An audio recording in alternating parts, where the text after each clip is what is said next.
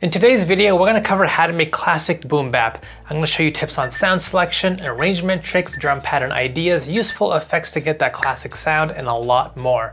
So let's get into it.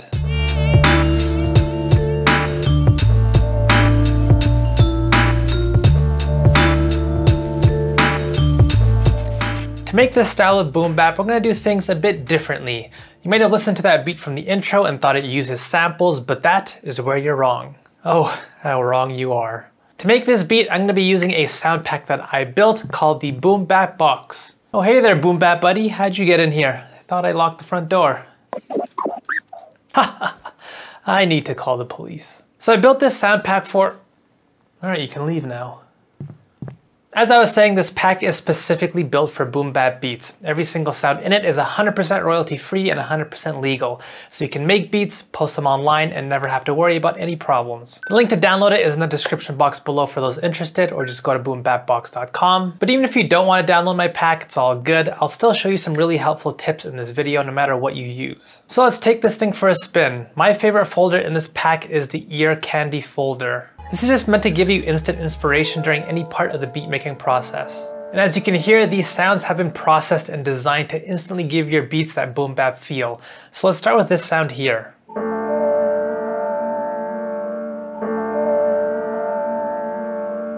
Now I'll show you a tip that you can use if you want to make these kinds of sounds yourself. First, what I do is I start by grabbing a VST for pianos or keys, it's up to you. Here I'm going to use FL keys for the sake of this example, but I'd probably recommend something a bit better to be honest. Then just create a chord or a progression to your liking. After this, export your sound, and this is where you're going to start to redesign it. One really helpful tool that I like to use is formant shifting. You can do this by going into the stretch mode and then changing it to stretch pro. You'll see this formant fader pop up, and this can really help you recolor your sounds to give them a darker or brighter feel. Now, if you're not using FL Studio, you can download a free plugin called M-Auto Pitch, which has a formant knob that you can use to do the exact same thing. Another sound design trick that I like to do is change the sound so the focus becomes on the resonant.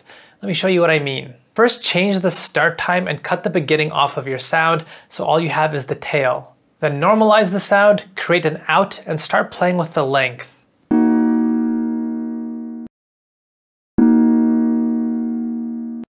Depending on what start time you select, you can start to change the tone of the sound pretty drastically.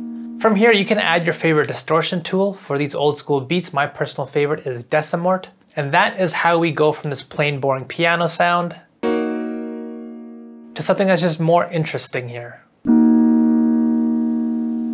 It's a lot of work to do this though, which is exactly why I did this for you in my pack. So let's dive back into the ear candy folder and see what else is in here.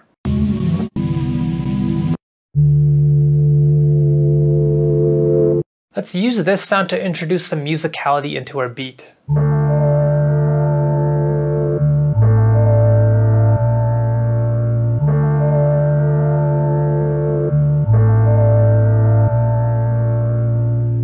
Alright, cool. Next, let's add in some low end into this beat. Tons of people always tell me they have trouble finding good basses for their boom bap beats. So if that's a problem that you struggle with, I designed these basses to help you solve this problem.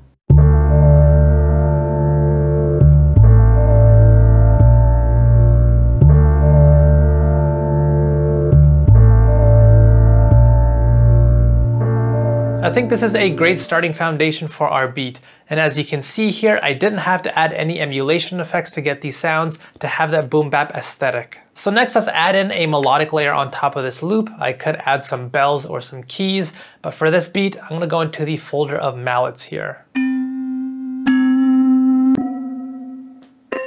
I have this one mallet sound here that I really like. So let's create a melodic pattern using this sound. Now I need to pay special attention here, and this is a tip that you can use when you want to make boom bap beats too. I want to program this so it feels like it came from a sample. And to do this, I need to be detailed with what I do with the notes and with the pattern overall. Instead of having every note sit perfectly on grid, I'm going to play around with the timing of these notes and have them off grid to a varying degree. And I'm also going to control the velocity of these notes so it sounds humanized. Nothing too out of the ordinary here, but next I want to show you another helpful trick so your patterns sound like they came from a sample by creating abrupt endings in this pattern. So you can hear at certain parts of this mallet loop, there are notes that will continue to play.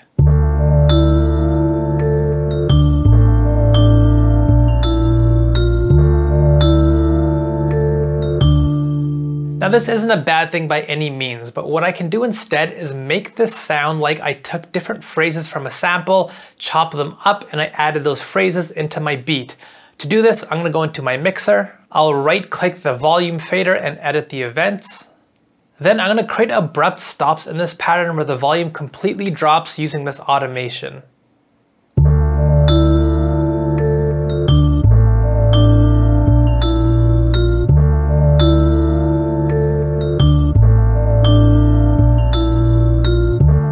Now it almost sounds like this pattern was chopped up from a sample and brought into my beat rather than something that I just played.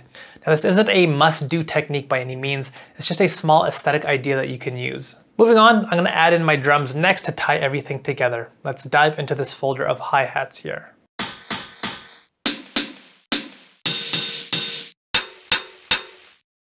I think this crispy hi-hat here would sound great for that classic boom bap feel. I did include sounds in this pack for more modern boom bap as well, and I'll probably do a video on that soon. But for this beat, let's use this hi-hat here.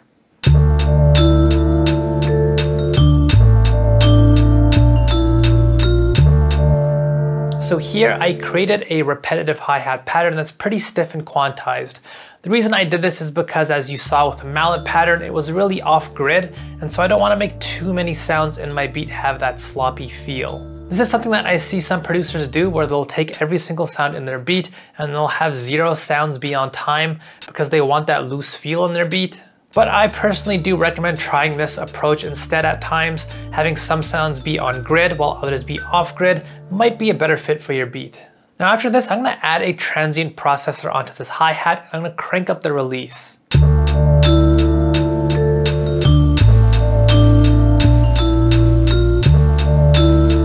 The reason why this helps is because many of these hi-hats have a tail of static that I added onto them. So by cranking up that release, you can hear we really accentuate that static noise, which can help glue everything together. This is just a tip that you can use even if you don't download my pack. Next up, let's add a nice boom bap snare. Again, a mix of modern boom bap snares and classic ones, so let's just use this one here. I'm gonna add some slight reverb onto it and also layer this percussion from my pack underneath the snare so we get that nice classic boom bap snare here.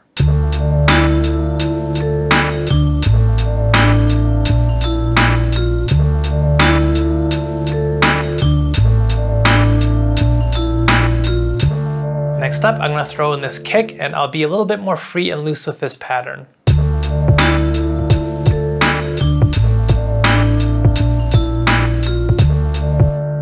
So now the snares and the hi-hats are tight and on grid, so being off grid with my kicks will provide a nice balance, I feel. And now no classic boom bap beat can do without some beautiful sax riffs. I hired a saxophone player to create a bunch of different riffs for you to use inside this pack. And for these, I decided to keep them dry. I didn't add my own effects onto them, so you can design them to fit your particular style of beat that you're making.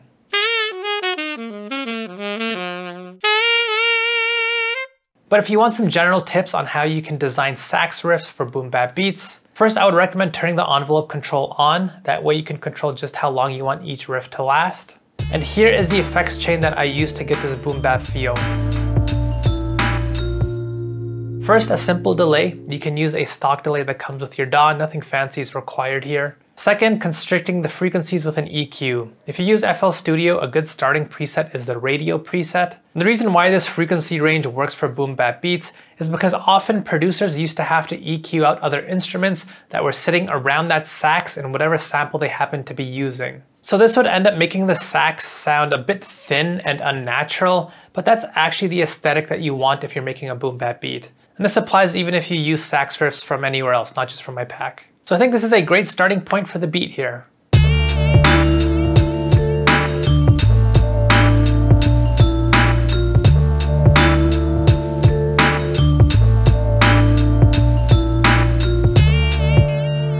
Next, let's move on to the arrangement, and this is where you can really start to do some cool stuff. One of the advantages of approaching your classic boom bap beat in this way, by using one-shots rather than samples, is that you just have a lot more flexibility in your beat. If, for example, this beat was just made up of one big sample and I just added drums on top, it would be a lot more limiting with the changes that I would be able to make during my arrangement. But now that I have far more control over each layer, we can make this beat sound far more dynamic. So let's start with a very basic intro here.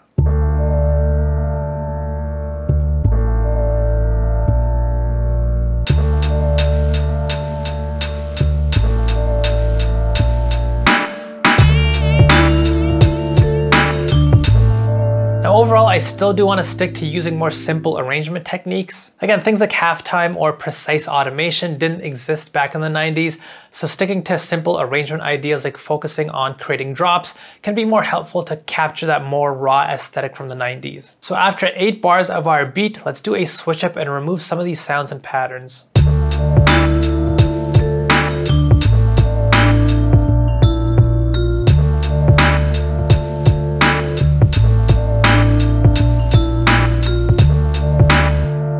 Here, you're gonna notice that I minimized how much of that mallet pattern I used and I cut a portion out. Again, this not only opens up space for a verse section, but it also helps contribute to that sampled feel. It's as if I'm getting rid of a chop rather than going in and creating an entirely different pattern altogether to create differences in my arrangement. Again, I'm just sticking to very simple arrangement ideas here.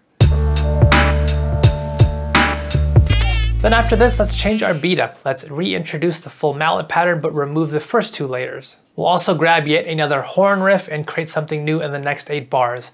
We'll also create a drop by using some more sounds from the pack to get from one section to another here.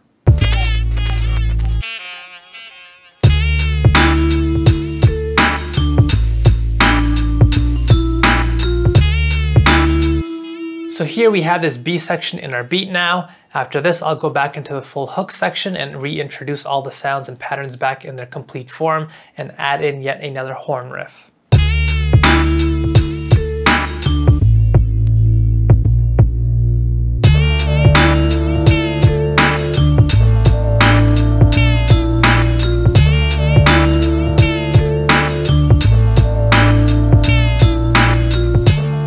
And again, this is why using one-shots to make your beat can be so advantageous. It allows for more detailed arrangement ideas like this where it can easily swap, remove, and add patterns to keep the beat interesting. And it still maintains that classic boom bap aesthetic because it's almost like I'm just muting one layer from my drum machine. So we now have a classic boom bap beat on our hands thank you to my new sound pack, Boom Bap Box. If you want to download the pack, head over to boombapbox.com. I've added an option to get an expansion pack as well, which is what I used in this video. It's entirely up to you which one you want to grab. Anyways, I hope you've enjoyed the video, and I hope you have a good day. See ya.